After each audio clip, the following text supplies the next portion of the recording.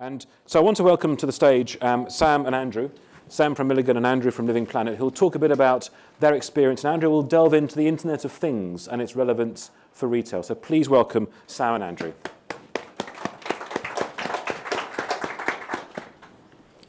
Thank you. Good afternoon, everyone, and thank you to the organisers for inviting us here to talk to you today. My name's Samantha Robinson. I'm the Marketing Director of Retail Developers Milligan. We're very much in the business of developing places where people are inspired to shop. At the heart of that mission is all about creating retail centres which are absolutely tailored to the digital age. This is very much driven by increasing customer demand. I think we've talked a lot about it today in terms of how people are choosing more and more to interact with the digital world whilst they're in the physical space. So today we're going to talk a little bit about London City Airport, which is an incredibly exciting technology project we're running with Living Planet. I think it's probably fair to say that more people have actually heard of the Internet of Things than have actually experienced it. So hopefully today we can get you pretty excited about the potential of a fully integrated technology strategy as opposed to some of the clever initiatives that are still going on working very much in silos. So what I'm going to do is talk to you a little bit about the background and the rationale of the project before handing over to Andrew from Living Planet, who will talk more about the concept of the Internet of Things and how the technology actually works. So our approach to technology is very much about embracing this connected customer. We all used to operate in the world of build it and they come. Now it's very much connect it and they'll come. So through working with the UOS integrated platform, we're looking across all of our projects, not just London City Airport, to deliver real-time, personalised, contextual and dynamic customer experiences and not silo initiatives, as I referred to earlier. So our spaces are going to be seriously intelligent. They're going to understand at an aggregate level and an individual level as to who's in the space, what they're up to, and the actionable insight that comes out of the platform will help us even start to think or predict, rather, what they might be up to next. So this is a really exciting development for the retail space. We're talking about customer experience. We've had a few definitions today. My take on customer experience has sort of three components. One is incredibly high levels of satisfaction. The second is easy. Customers want easy. They want frictionless, compelling experiences, and they want wow. And I think that wow is becoming even more important in the physical space. So if we look at some consumer trends identified by the Future Foundation, if we start with totally bespoke, this is really about technology driving this ultra-personalization. And we heard Maurice talk about personalization earlier. This is only set to grow, in my opinion. Narrative data. This is almost where customers expect you to have pulled some kind of story together about their data. They're looking for you to create unique experiences tailored to them specifically as an individual. Probability gets personal. This is where consumers are harnessing the predictive technologies to preempt and prioritize their purchasing decisions. And lastly, the versatile shopper. Well, expectations are only growing in terms of this. They expect the seamless experience from home to store to mobile. And that's just as relevant to an airport and a shopping centre as it is to an individual retailer. Bit of background on London City Airport. I'm sure you all know the airport well. The owners will thank me for pointing out that this is indeed the only airport actually in London. This is very much about an airport that connects the business passengers to the key financial hubs around Europe and also New York. It's interesting when you look at the stats of London City Airport, you can pretty much times all of them in comparison to the other airports by 2 or 3 times. This is an incredibly exclusive, high net worth individual. And in other airports, they're hidden away in business lounges. Here at London City Airport, you have a captive audience and an amazing opportunity for brands to engage with these high net worth individuals. The proposition of London City Airport is really crucial to remember when talking about the technology. Everything that they do is governed by their 15-minute proposition. 20-minute check-in, 15-minute arrival on the plane and back onto the DLR. As I say, this is important to remember in terms of when you're looking at efficiencies and technology that we've done in the airport. This is really important to remember that we couldn't do anything that messed with that proposition. So where we came into play, we started continually telling the airport that just over 5% of their total passenger base actually represent over 30% of the airport journeys. So despite what we heard about earlier of loyalty not existing, they do have a very loyal base. They have very frequent passenger. And rather alarmingly, they haven't got a clue who they are. They have no way of interacting with them. And everyone is employing ineffective marketing campaigns, which are essentially bouncing tennis balls off the back of people's heads, because in fact they're not even hitting heads because they don't know who they are and they don't know where they're traveling. So we continually told them the importance of using technology to identify, acknowledge, and engage with these loyal users via an active, real-time, integrated, and intelligent platform. It was at this point that we introduced our technology partners to the airport, who demonstrated the power of their platform, but also rather helpfully pointed out that we might be up for some government funding. So everything we're talking to you about today is actually a 12-month demonstrator funded by the Technology Strategy Board and goes live at the end of April. So we're still in testing phase, but I think we're learning a lot in terms of how the pull across to the rest of the projects as we get more and more involved in this. So we always start with asking why. Why are we doing this? We're doing this to give the right people, these loyal and frequent passengers, the right product, service, and welcome in the right place at the right time, with the goal of enhancing revenues, reducing costs through efficiencies, enhancing that customer experience, and using that rich and valuable insight to shape the rest of the business. Now, a key part of the technology solutions, I'm sure you're not surprised to hear, was a smartphone app. This is not about producing an app just to tick the app box. This is about taking all of this amazing data, which Andrew will explain more about in a second, to actually come up with some seriously exciting features and benefits to the customer. And I describe it, it's a bit like my LCY on my own dashboard. I get what I want from the airport and when I want it. We heard earlier about the maps pointing out the near coffee shops. Well, you can order your coffee from the DLR and you can actually go and sit at your seat in the terminal and you can have it delivered, all powered by your app. Really exciting things that are coming across there. So future enhancements, if you talk about the duty-free operator, for example, we're starting now to talk to them about embedding their product catalogues in the airport's app. This has never been done before by any other airport. They tend to point to the shops. They don't actually integrate with any of their point-of-sale systems, etc. So using image recognition, improving the passenger experience, speeding up the automation of the payments, etc. But ultimately, kind of pinching the Amazon model of building up these really sophisticated profiles on these people and starting to give them the product recommendations that they would seek. And ultimately, a bit Minority Report, but actually tailoring the digital signage driven by the passenger, who they are, the location, and based on their behaviour at the airport. So a bit of a recap, the app is a one-stop shop proposition. There are multiple reasons for this customer to download and use the app. This is about acknowledging customers. It's about personalising the alerts, giving them the notifications. So not just saying welcome back, but also telling them that right now it's going to take you about 8 minutes to go through security. What did I say earlier? Passengers want easy. This is a frictionless, compelling experience. So the app is obviously the first step to the airport and also its partners in terms of the concessionaires, understanding and acknowledging these frequent and valuable customers.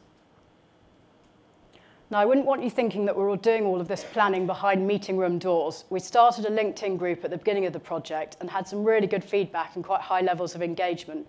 Again, unsurprisingly, they do want to be rewarded for their loyalty, even though they're business passengers and they're probably not paying for anything. They do want to get a little bit of reward along the way. And they like the idea of this framework that we can ideally integrate with the DLR, TfL, Addison Lee for that matter, and embed their utilities into the app. And again, just enhancing the experience, the end-to-end customer journey. They want flight notifications, but they don't want generic flight notifications. They want real-time personalized notifications that's actually going to help them and save their time and boost their efficiency. They want automated Wi-Fi, but they don't want to sign in for it twice. They want to be welcomed back and seamlessly entered into it and quickly. And they wouldn't mind some exclusives and some discounts on some of the benefits at the airport. Now, I know that data and privacy is still a controversial topic, and I think a few people have touched on it today. I think it was Clive that was saying, be cool and don't be creepy. I've hopefully shown you that we're going to be very cool here. And we've done a lot of work in terms of the give to get. If you tell us when you're flying and you tell us what you'd like from the airport, we will be able to offer you a highly relevant and highly personalized experience. And that is worth it. And in our view, where this goes wrong in terms of tracking and measurement, there's sort of two reasons. First of all, people tend to do it without telling people they're doing it. And secondly, they don't explain the benefits. And that, in our view, is the wrong way to approach this. The last thing I want to touch on today is we're talking about compelling customer experiences and partnerships. I think when you take technology and compelling experiences together, there are enormous opportunities across all of our projects to driving additional revenues. We've just announced a couple of weeks ago an incredibly exciting partnership at London City with Bloomberg. It's a 3-year strategic partnership where they will, for the first time ever, take their brand immersion that they do in their offices out into a public space and seriously enhance the customer experience at the airport. So you'll have interactive media walls, exclusives for app holders, and some really exciting other initiatives. I'm not really supposed to be saying too much about it, but it launches at the airport in April, and it's really exciting. And hopefully, as a sort of concluding thought, this just shows another example of our sort of almost obsession to constantly innovate the end-to-end customer journey. So hopefully that gives you a bit of a flavour, and I'm now going to hand over to Andrew to continue. Thank you, Sam. Hello, everybody. My name's Andrew Roden. I'm the Chief Solutions Architect at Living Planet. I'm responsible for designing the exciting and innovative technology solutions in partnership with Milligan that we're implementing in their retail establishments, especially London City Airport, which I'll come on to talk about in a few minutes. I'd like to take a few minutes to start with, though, to talk about the Internet of Things. It's probably something that a lot of you have heard about, but it probably means a few different things. So what is the Internet of Things? Well, it probably won't surprise you to know that the Internet of Things means different things to different people, depends on who you talk to when you talk to them. Everything from the concept of tagging anything and anything and letting computers analyse everything that's tagged, through to machines being able to talk to other machines and react based on inputs without any human intervention, creating autonomous systems. So all of these pieces of data that are going on seamlessly in the background behind us. Some of the technologies that we can apply to an Internet of Things. CCTV. Most, if not all of you here that have any involvement in retail will have CCTV security systems in place. But how many of you are using those CCTV systems for anything other than security? Wi-Fi. We've all had the jokes today about Wi-Fi. It is a basic need for everybody. It's fine giving people access to the internet, but what are you getting back from it? Are you interacting with your customers? Are you talking to your customers via the Wi-Fi? It's a two-way street. Bluetooth Low Energy beacons, iBeacons as they're also known. We've heard some talk about them today. Usually involved in sending specific messages to people based on their location or proximity to something. But how many of you are actually tracking which of your customers are collecting those messages, whether those messages are actually doing anything and affecting your customers' behaviour or not? Digital screens or signage becoming much more ubiquitous throughout the retail environment and on the high street, usually as a means of advertising revenue for you, for your business. But how many of you are using them for other things, such as, again, interacting with your customers, making it a personal experience, wayfinding, things like this? I'm sure everybody in here has a smartphone. Smartphones connected to the internet. There's probably some Apple fans amongst us, those that prefer Android. We've already heard we've definitely got one Maverick with a BlackBerry in here, and there's probably a few others that have some Windows phones too. But we all use our mobile phones as a platform. It's a platform for our social life. It connects us to email, to work, to personal email, connects us to social media such as Facebook and Twitter, connects us really to everything. And we all want to know what's going on now. Some of you are probably even checking your phones now just in case there's a crisis at work that needs responding to. It's got to be up to the minute. The fact that it is up to the minute is key to us. We're not that interested in what happened yesterday or last week or even last year. But yet, in the retail environment, we're quite happy to do lots of data mining about what happened yesterday or last week or last year. Perhaps there's a disconnect there. So what you need is a platform that's able to bring together the data that there already is in your environment to leverage the technology that there is in order to improve the retail environment for the customers and for you as retailers. The Urban Operating System from Living Planet is such a platform. This is a platform for added value. It allows you to pull together all of these different data sources and interact with the customers, and also allow the customers to interact with their environment by taking external data feeds such as Transport for London information from the highways agency or the train companies, weather feeds, what's going on in the environment around people has the ability to influence their purchasing decisions as well.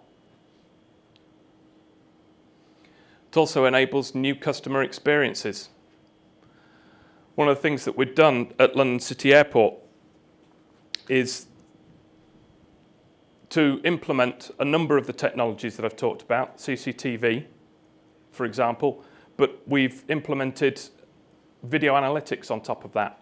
So we can tell you who's moving around, how long it's taking them to move. We can tell you from any point in the airport how long it's going to take you to get to any other point in the airport. We're getting real-time actionable insights onto what's happening in the airport. This turns every experience into a meaningful experience for the customers, which means that we can not only give you the rich CRM data that you would normally expect, such as who people are, where they're from, how much they spend, but we can also tell you other habits, such as whether or not they're the type of passenger that always turns up late to their flight and therefore would benefit from a green lane pass, for example, through security. We're also, for the passengers and the customers, giving them the ability to enhance and simplify their trip through the airport and giving them an enhanced journey.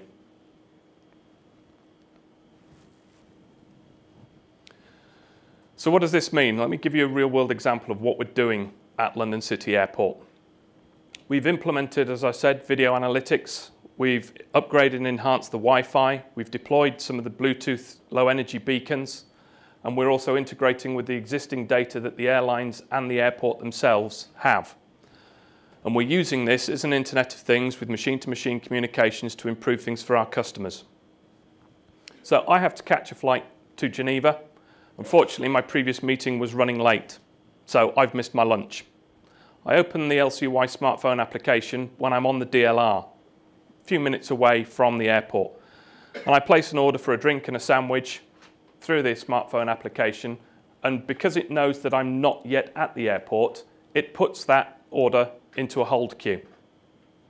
Once I actually arrive at the DLR, I get a personalized welcome message welcoming me back by name to the airport and asking me whether or not I want to confirm my pre-order. At this point, this is where the machine-to-machine communication stuff starts to take over. We know how long it's going to take me to go through check-in, how long it's going to take me to go through the security queue. We know what flight I'm on, whether or not that flight is delayed. We know which gate that flight's going to. We've integrated with the retailer systems, so we know how long it takes the retailers to process food orders. So when I place my order, saying that I wish to confirm it, it takes into account where I am, what the queue time is for order processing at the retailer, what the queue time is for check-in, for security, how long it's going to take me to get to my gate, and comes up with a decision as to whether or not there's actually enough time for me to process my order, to collect it, and still make my flight. Assuming for a moment that there is enough time, because I have left enough time to get to the airport, once I've gone through security, I can pay for my order by the smartphone. So I can literally just walk up to the retailer, don't have to queue, can pick up my order. They can recognize me, they can greet me by name, thank me for my custom and wish me a pleasant flight. I can then go and if I want to look at the duty-free shop, I can go to the duty-free shop, select the items that I want, go and sit down in the terminal and actually place the order for my goods from my seat in the terminal rather than in the store. And I can even arrange to collect those goods when I come back rather than having to carry them with me.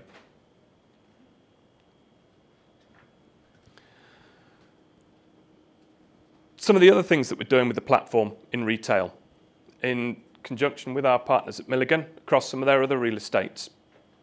Integration with digital signage. Digital signage, as I mentioned earlier, is a great source of advertising revenue for people. But it's also a great source of information for customers in a retail environment, such as wayfinding. We've had the talk earlier about some of the internal mapping from Google, letting people know where things are. Well, if you use your giant advertising screens to allow people to plan their journeys, to be greeted by name, and then allow them to transfer that information from those screens off to their smartphones so that they've got their internal map of the location, they can plan their journeys, and it gives them an improved experience. You can also tie this in with your building management systems, with your lighting systems, for example. So in the event of an emergency, we can use the digital screens to direct people to the nearest exits. We can also integrate with the building management systems and do things like pre-stage elevators when we know where people are. There's nobody in the elevator. Rather than waiting until I've gone up and pressed the button at the elevator, it can already be on its way down to collect me. We have the ability to integrate with lighting. So we can turn the lights up or the lights down depending on whether or not we've got people in there. We can turn the lifts and the escalators off. How's this relevant to retail? It's saving you money. At the end of the day, if you have the means of getting the people around and lighting the way for them, it's taking away from your bottom line. If we can reduce that cost for you, it's improving your margins as a retailer. Bluetooth Low Energy. Great hot topic, likely to see an awful lot more of it. We're actually deploying it, as I say, at London City Airport, and not only are we using it for proximity, but we're also working currently on the ability to triangulate people based on Bluetooth. A lot of people will tell you about triangulation via Wi-Fi. Problem is, if you ever need to upgrade your Wi-Fi or change anything to your Wi-Fi, it kind of affects your location systems. So we're using Bluetooth to do that, which is something that's really cool and innovative. There's lots and lots of things going on that I could tell you about. Hopefully I've started to give you some idea of how these systems can talk to each other. It's about removing the silos of data. Big data is something that people talk a lot about. We only have a problem with big data because people are trying to mine information from the past in order to gain insights to the future. If you have a platform to give you the information right now to your fingertips in real time, it gives you the ability to make informed decisions and interact with your customers. Thank you.